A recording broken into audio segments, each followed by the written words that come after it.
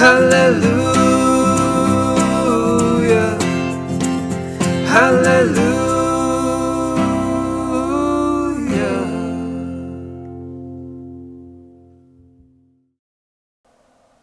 You cannot please God without Jesus.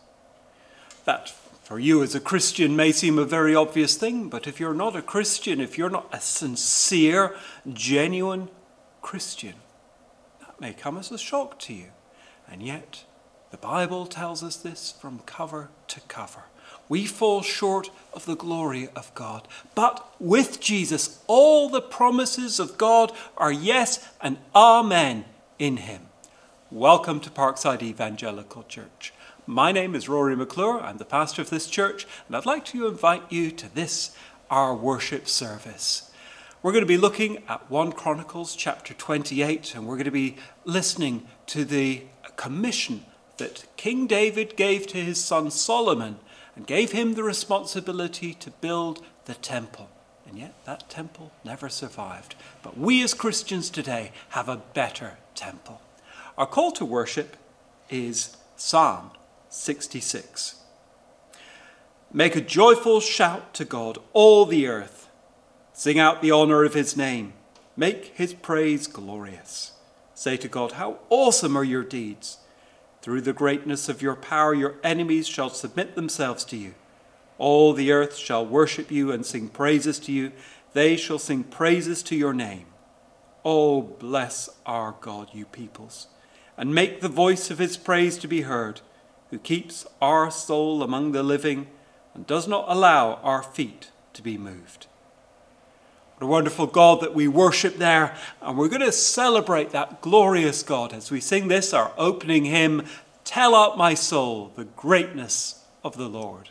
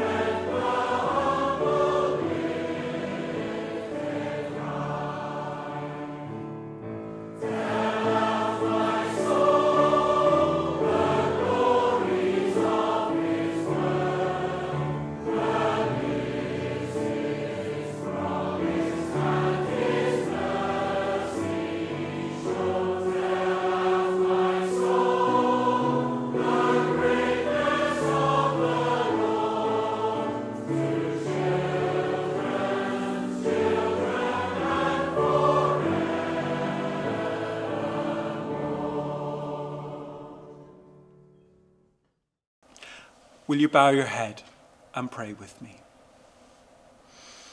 Our God and Father, we come to you, almighty, everlasting, majestic, and glorious God.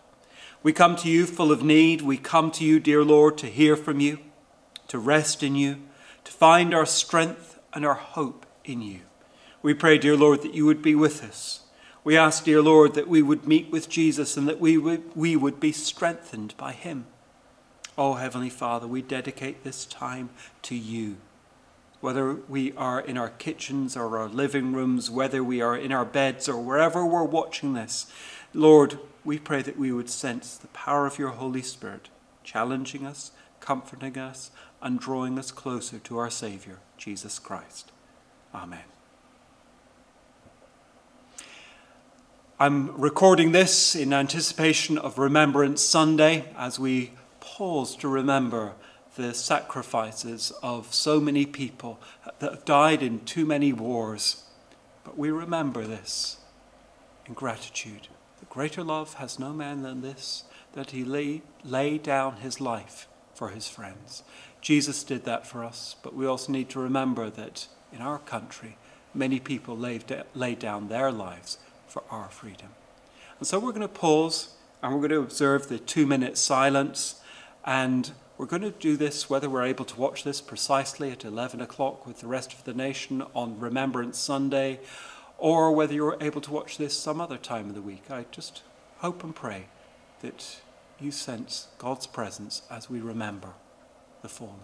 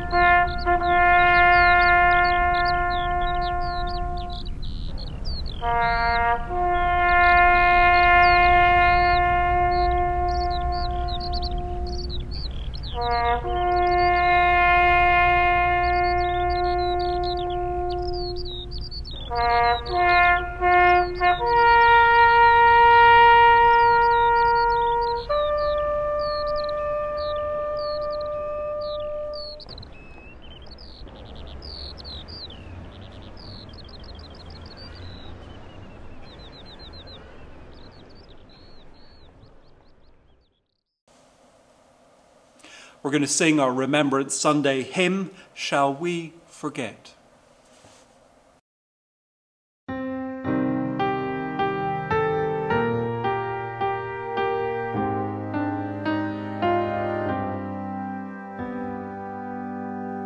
Shall we forget the servicemen, the noble and the brave, in mind or body broken now, or lying in the grave?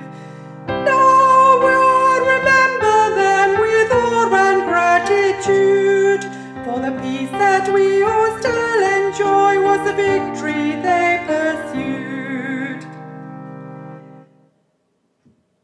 Shall we forget the Christ of God, who came to fight and win, slain on a greater battlefield to conquer death and sin?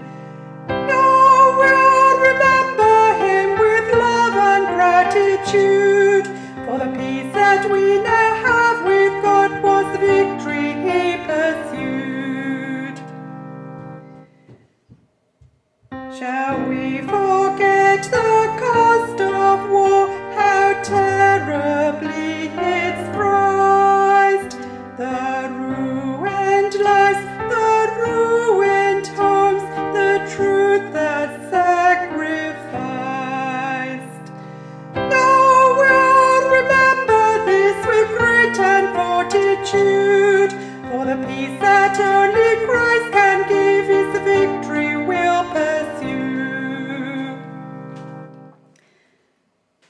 Shall we forget the Prince of Peace and fight with lies and guns? Forget that he, with love and truth, his greatest battles won. No, we'll remember him, his ways we'll make our own, his kingdom come, his will be done, until his peace is known.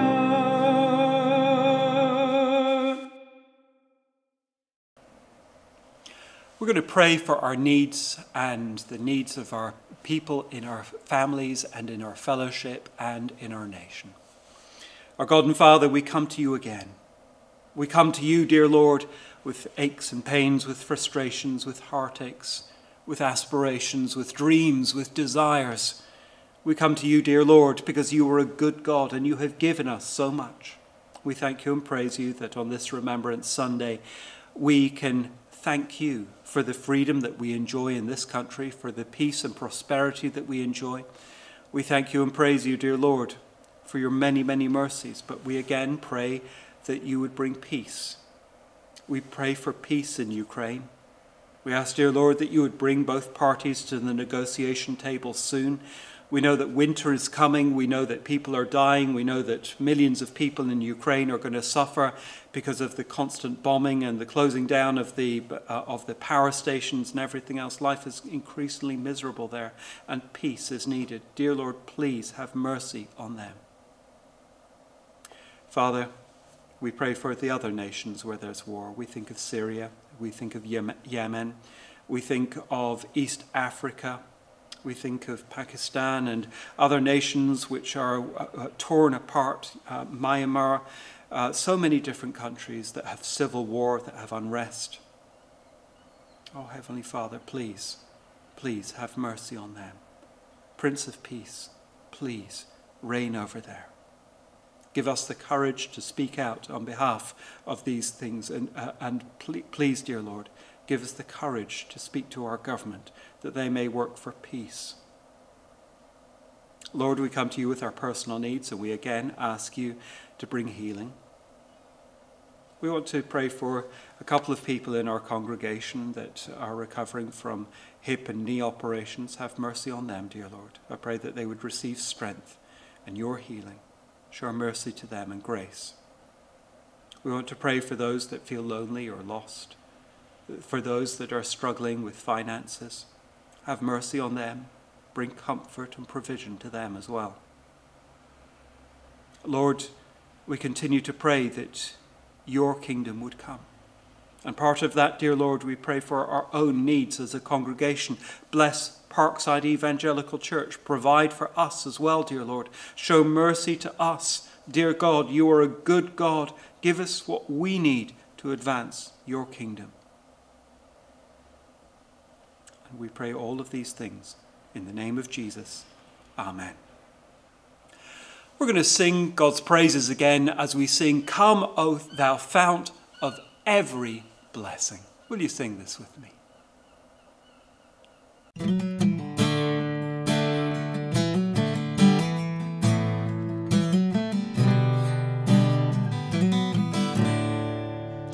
Come, thou fount of every blessing, tune my heart to sing thy grace. Streams of mercy never ceasing, call for songs of loudest praise. Teach me some melodious sonnet, sung by flaming tongues above. Praise the mount I'm fixed upon it, mount of God's unchanging love. Oh, to grace how great a debtor daily I'm constrained to be. Let thy grace now like a fetter bind my wandering heart to thee. Prone to wander, Lord, I feel it. Prone to leave the God I love. Here's my heart, oh, take and seal it. Seal it for thy courts above. Prone to wander, Lord, I feel it. Prone to leave the God I love. Here's my heart, oh, take and seal it for thy courts above. We're turning in our Bibles this morning to 1 Chronicles chapter 28. And this is a lovely chapter. If you've got a Bible anything like mine, and if you're anything like me, perhaps you enjoy being able to underline your Bible. There's a picture of my Bible, and it's underlined everywhere. Because I find it really helpful to meditate on God's word and to find important passages and particular phrases or verses that jump out at me. And in my Bible, this chapter is full of underlinings. There's beautiful, precious verses in this Bible. However, they're a little bit more challenging than we might initially think. Let's come to the word of God as we read 1 Chronicles chapter 8. We come to God in prayer. Pray with me. Our God and Father, your word is holy, just, and true. But we need your Holy Spirit to open up its truths and apply them to our own hearts and lives. Help us in Jesus' name. Amen. The context is that the Temple of Solomon needs to be built, and yet it hasn't been built. David is now commissioning his son. He's bought the threshing floor of Ornan, the Jebusite. He has prepared all of the materials and all of the civil structures and all of the organizations that need to make the temple function and for it to be built. And now this is David's commissioning speech to his son Solomon. David assembled at Jerusalem all the officials of Israel, the officials of the tribes, the officers of the divisions that served the king, the commanders of thousands, the commanders of hundreds, the stewards of all the property and the livestock of the king and his sons, together with the palace officials, the mighty men, and all the seasoned warriors. Then David rose to his feet and said, "Hear me, my brothers and my people. I had it in my heart to build a house of rest for the ark of the covenant of the Lord and for the footstool of our God. And I made preparations for building. But God said to me, you may not build a house for my name, for you are a man of war and have shed blood. Yet the Lord God of Israel chose me from my father's house to be king over Israel forever. For he chose Judah as leader, and in the house of Judah, my father's house, and among my father's sons, he took pleasure in me to make me king over all Israel. And of all my sons, for the Lord has given me many sons, he has chosen Solomon, my son, to sit on the throne of the kingdom of the Lord over Israel. He said to me, "It is Solomon your son who shall build my house and my courts, for I have chosen him to be my son, and I will be his father, and I will establish his kingdom forever if he continues strong in keeping my commandments and my rules as he is today." Now therefore, in the sight of all Israel, the assembly of the Lord, and in the hearing of our God, observe and seek out all the commands of the Lord your God, that you may possess this good land, and give it for an inheritance to your children after you forever. And you, Solomon, my son, know the God of your father, and serve him with a whole heart and with a willing mind. For the Lord searches all hearts and understands every plan and thought. If you seek him, he will be found by you. But if you forsake him, he will cast you off forever. Be careful now, for the Lord has chosen you to build a house for the sanctuary. Be strong and do it.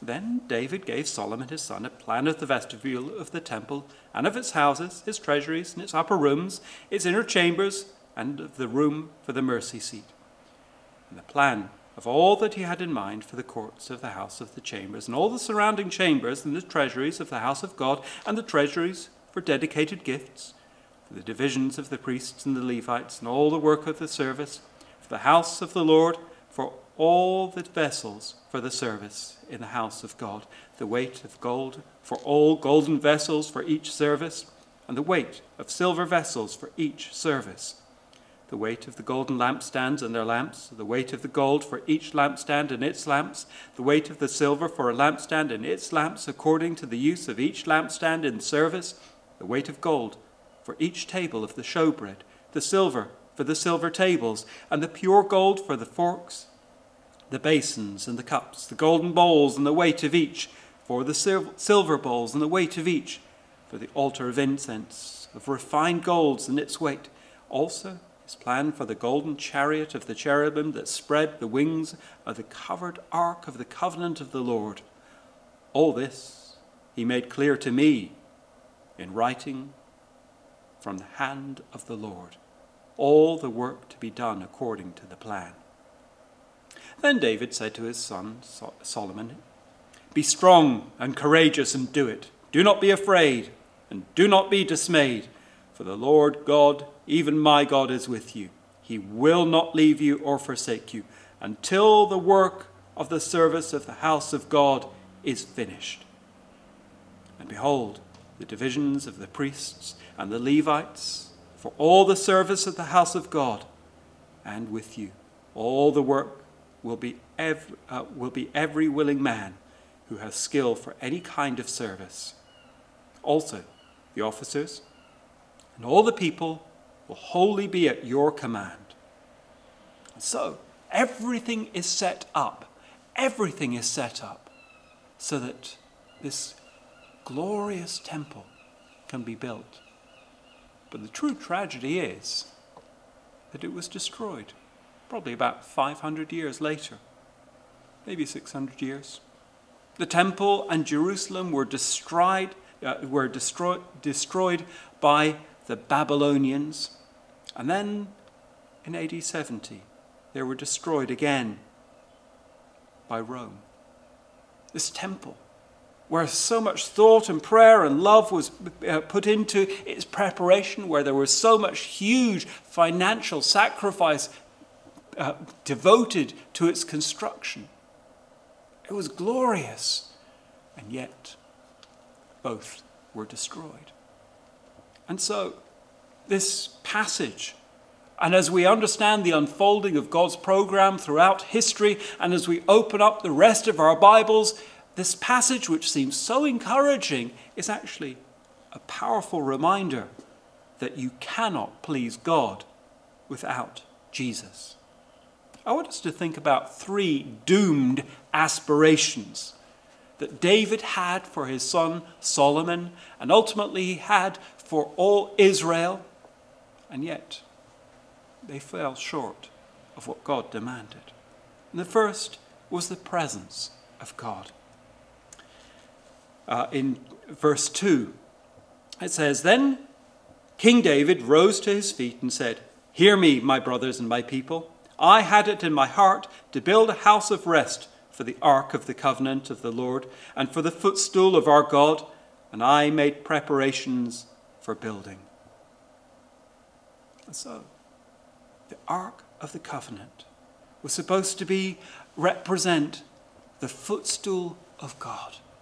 It was effectively part of his throne.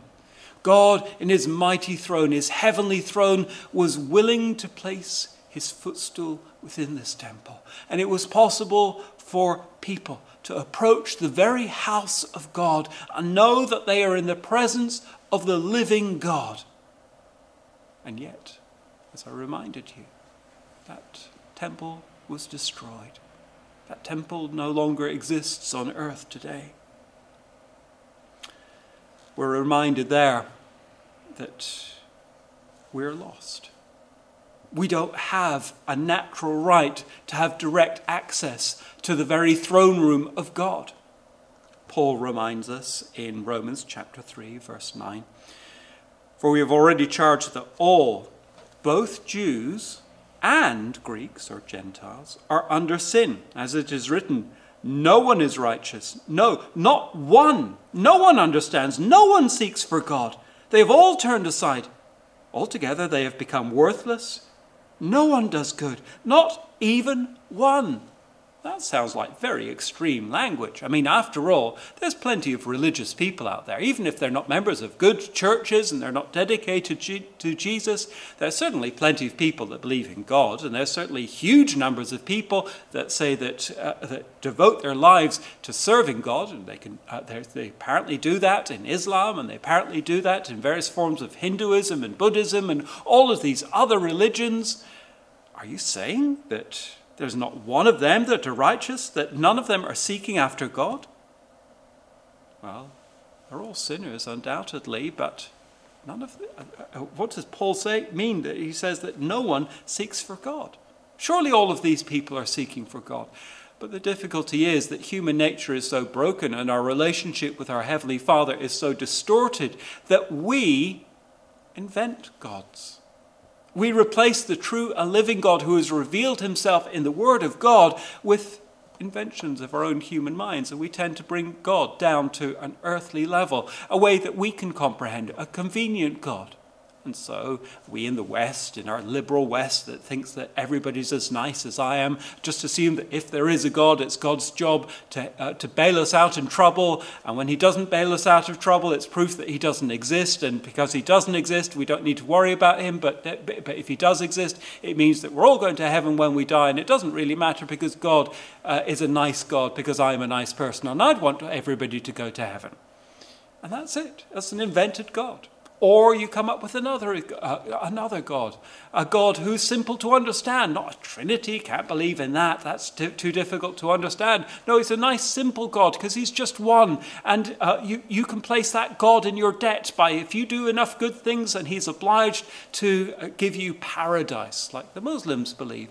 And all of these things are just inventions of the human mind. However, God has revealed himself. And the Trinity, the Father, the Son, and the Holy Spirit, the triune nature of the God of the Bible, who he has revealed himself through the person of Jesus Christ. That God, curiously, doesn't seem very appealing to non-Christians and non-believers. And that's the point that Paul is making here. Nobody has a right access to the presence of God as was represented to us and to all of humanity in the presence of the Ark of the Covenant in the temple of God. It was lost. Another aspiration that people have is for a loving and loyal heart. And yet again, we fall short of that. This is another verse that I'd underline in my Bible. And you, my Solomon, know the God of your father and serve him with a whole heart and a willing mind. For the Lord searches all hearts and understands every plan and thought. If you seek him, he will be found by you. But, and here's the tragedy, it's that but if you forsake him, he will cast you off forever. What seems like such an incredibly encouraging verse suddenly ends up massively discouraging.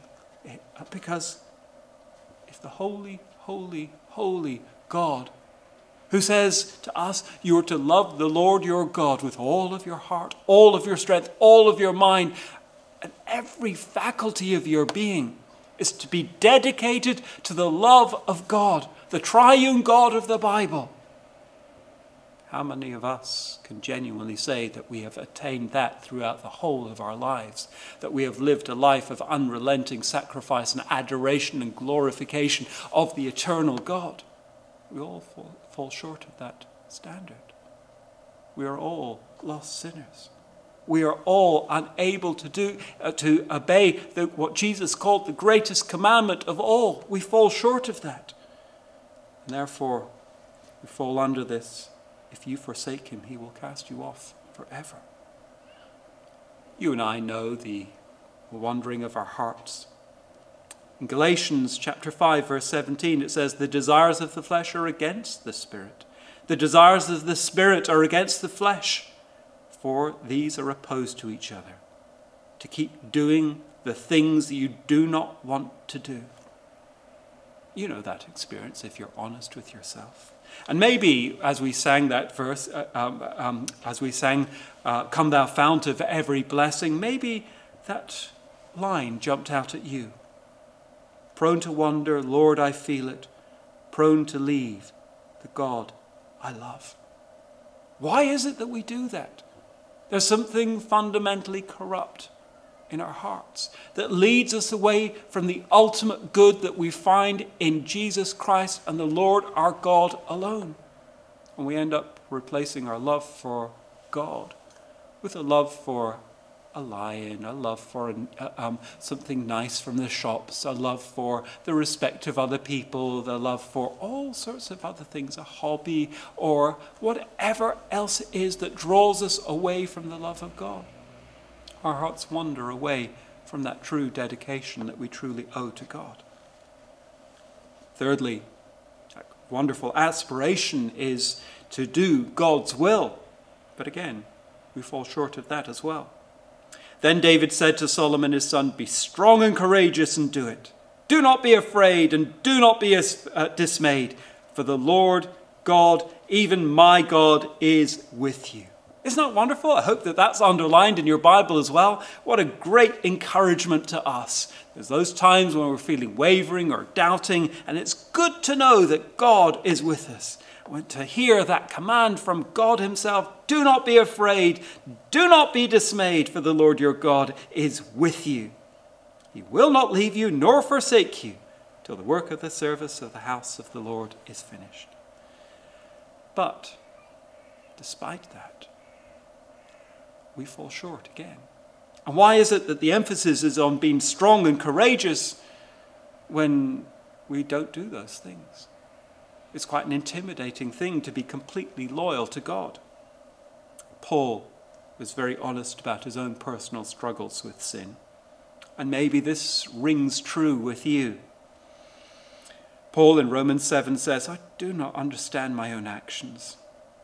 For I do not do the thing I want, but I do the very thing I hate. Now, if I do what I do not want, I agree with the law that it is good. So now it is no longer I who does it, but sin that dwells within me. For I know that nothing good dwells within me that is in my flesh. For I have the desire to do what is right, but not the ability to carry it out. For I do not do the good that I want, but the evil I do not want is what I keep on doing. Now, if I do what I do not want, It is no longer I who do it, but sin that dwells within me. And that is the tragedy of our fallen nature. But we have Jesus. And with Jesus, everything changes. And these depressing passages that make us feel wretched and small and low, make us feel like failures, are suddenly gloriously transformed. They suddenly become a great encouragement, and the full nourishment and blessing that are offered to us in these verses suddenly become a reality. So let's think about three things that Christ has done for us. Christ gives us the presence of God. And where once people had to gather around the Ark of the Covenant, the footstool of the Lord our God, in the hope of experiencing something of the presence of God, you need to remember that was only ever temporary. Jeremiah, writing just prior to the destruction of the temple of Solomon by the Babylonians, he prophesied this. He said, "When you have multiplied and been fruitful in the land, in those days, declares the Lord, they shall say no more, the ark of the covenant of the Lord. It shall not come to mind, nor be remembered or missed. It shall not be made again." I do find it puzzling that there are some Christians out there that seem to think that we ought to rebuild the temple in Jerusalem. And I'm often puzzled why. Because what are you going to put in there? What's the point of having the temple of the Lord without the Ark of the Covenant there? Without the footstool, you have no guarantee that God would even be there. And yet, Jeremiah was saying that there would come a time when the people of God wouldn't even miss the Ark of the Covenant. Why is it that you and I as Christians don't miss the Ark of the Covenant? It's because we have Jesus. In the beginning was the Word, and the Word was with God, and the Word was God. And then in 1 John chapter 1, verse 14, it says, "And the Word became flesh and dwelt among us."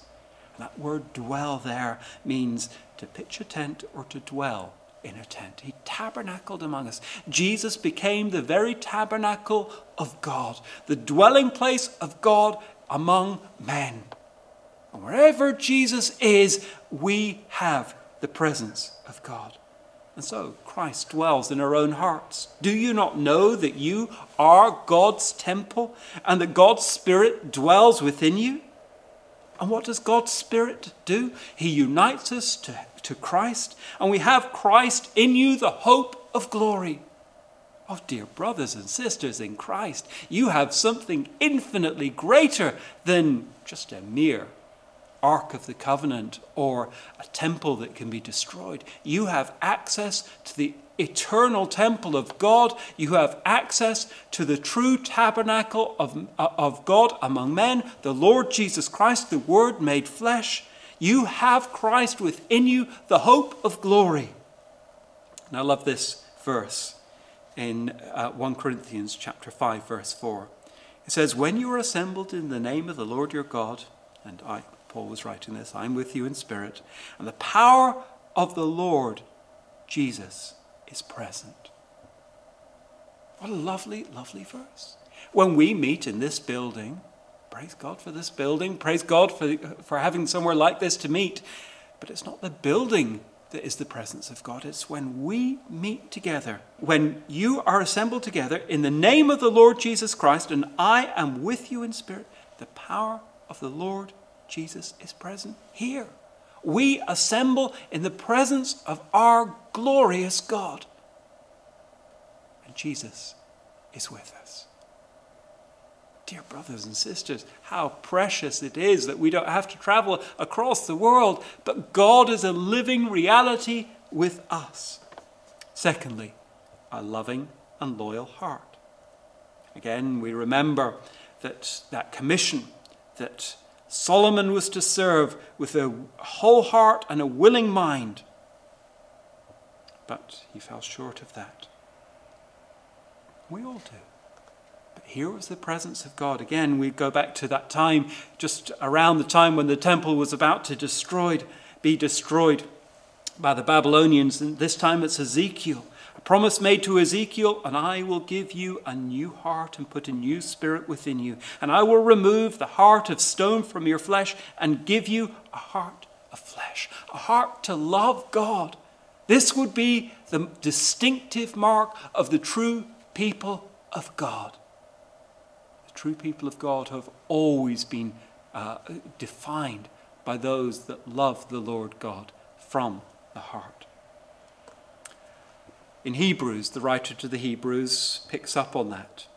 This is the covenant that I will make in those days, declares the Lord. I will put their laws in their hearts and write them on their minds. And then a couple of verses later he says, let us draw near with a true heart, with full assurance, with our hearts sprinkled clean from an evil conscience and our bodies washed with pure water. What a wonderful thing that is, that we also have with Christ a true heart, renewed, born again, refreshed, and able to love God, not because we are worthy, but because Jesus is worthy, because we are beloved in him. And so, look at the rest of that verse in Come thou fount of every blessing. Oh, to grace, how great a debtor daily I'm constrained to be. Let that grace now, like a fetter, bind my wandering heart to thee. Yes, we can acknowledge, prone to wander, Lord, I feel it, prone to leave the God I love. But we can go back to God again and again and we say, here's my heart. Oh, take and seal it for thy courts above. And so with that renewed heart, we gain the ability through Christ, the ability to do God's will. David had that charge to Solomon, be strong and courageous and do it. But now we have an ability to do what God calls us to do. Why? Because of what Jesus did. When the fullness of time came, God sent forth his Son, born of a woman, born under the law. Jesus came in complete obedience to the law of God, to fulfill everything that he demanded, to win for us eternal life. And then we have this glorious contrast. For by one man's disobedience of Adam, and in Adam we all fall short of the glory of God, many were made sinners. So by one man, the Lord Jesus Christ's obedience, many will be made righteous. It's the obedience of Jesus Christ to the will of God that makes us righteous. We're covered in the righteousness of Christ, a gift that we do not deserve, that covers all our failures and sins and makes us right in the presence of God. And with that renewed heart and that renewed confidence, we return to God in love and adoration. We look at Jesus. Although he was a son in Hebrews 5, it says, he learned obedience through what he suffered, and being made perfect, he became the source of eternal salvation for all who obey him. And now, on the basis of that new relationship with God, we love God. And Jesus says, if you love me, you will keep my commandments. Not because we need to put God in our debt and say, God, I've done enough good things, now you must pay me and reward me with eternal life. Not because we are proud and hypocritical, not because we can stand in judgment over other people and self-righteously say, at least I'm not as bad as him. But no, our whole relationship with God is radically changed, and it's out of love for God that we long to become more like Christ. It's out of a desire to please Jesus that we start to obey his commands, and our relationship with God is radically changed. And with that new motivation to become more like Christ, our lives are set free from shame, degradation, hypocrisy, self-righteousness, judgmentalism. All of those things are inappropriate because we love God. We want to keep his commandments. So Paul is able to say, but thanks be to God that you who were once slaves of sin have become obedient from the heart to the standard of teaching to which you were committed. Lovely again. That relationship with God, that slavery to sin, that all of those failures, all of those frustrations and everything else that makes us feel wretched and small is transformed in Jesus. And we, from the heart, become obedient. We've become obedient to the standard of teaching to which we are committed. Where do we find that standard of teaching? In the Word of God, the Bible. It's the Word of God alone that acts as our sure foundation and leads us to Christ, and then in Christ to new heartfelt obedience. So yes, we have enormous, wonderful blessings to learn from the temple of God. And as we finish 1 Chronicles and as we begin 2 Chronicles, we'll be looking in detail at this glorious temple that Solomon built. But all the time we'll be looking beyond that temple to a greater temple, so that we can understand the riches that we have in Jesus all the more and delight in that. Will you pray with me?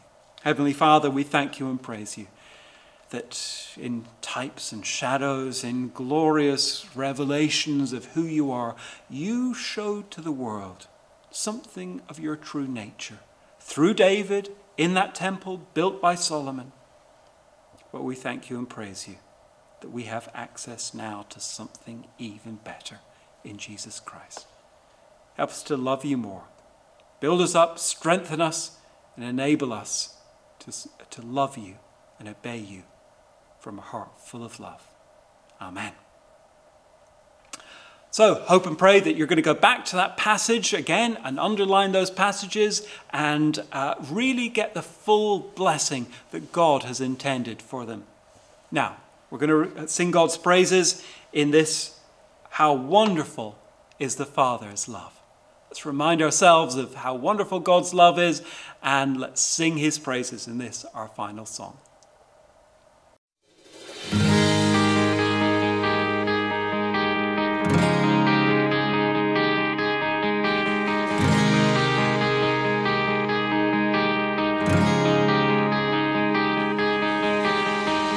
How has the sinner been forgiven? How has the rebel been made clean? Oh, blinded has been made to see. How have the orphans been adopted? Who hated your love and ran from grace, despised and rejected all your ways. How wonderful the Father's love for us, that he would send his only Son to come and rescue us. He has saved us, called us blameless, guides us now and will sustain us. Oh, how wonderful the Father's love.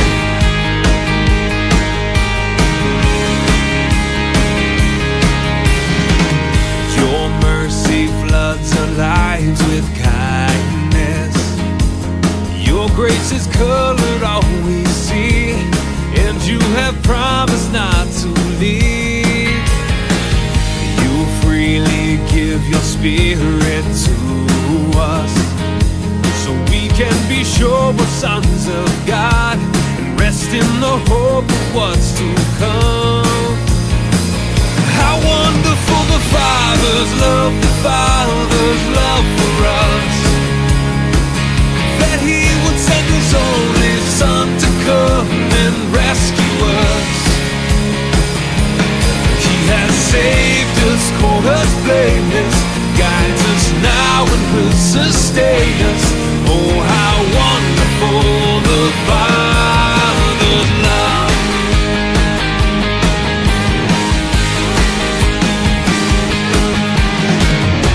From sufferings that fill our lives, we're confident, we're heirs with Christ. so we cry, Abba, Father.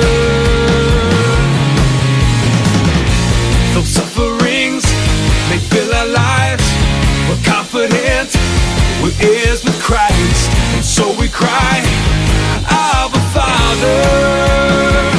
How wonderful the Father's love for us, that He would send His only Son to rescue us. How wonderful the Father's love for us, that He would send His only Son to come and rescue us. How wonderful the Father's love for us, that He would send His only Son to come and rescue us. He has saved us, called us blameless, guides us now and will sustain us. Oh, how wonderful the Father's love.